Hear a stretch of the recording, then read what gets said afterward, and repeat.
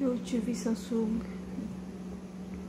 does not accept your Wi-Fi or your WPS, it doesn't work.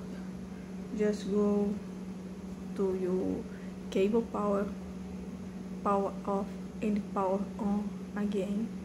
Just wait about 1 minute and power on it again, and turn on your TV.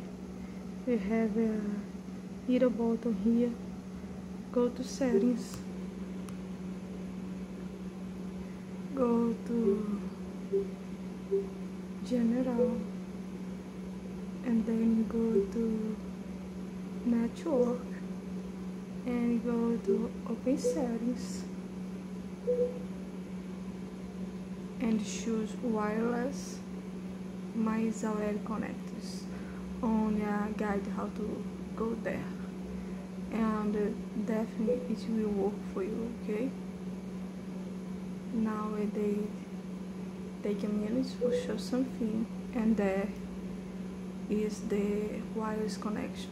It's very easy.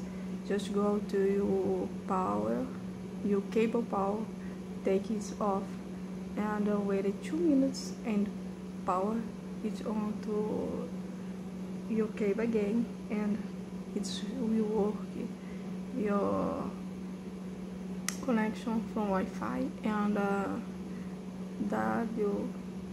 WPS. I think it's WPS. Okay.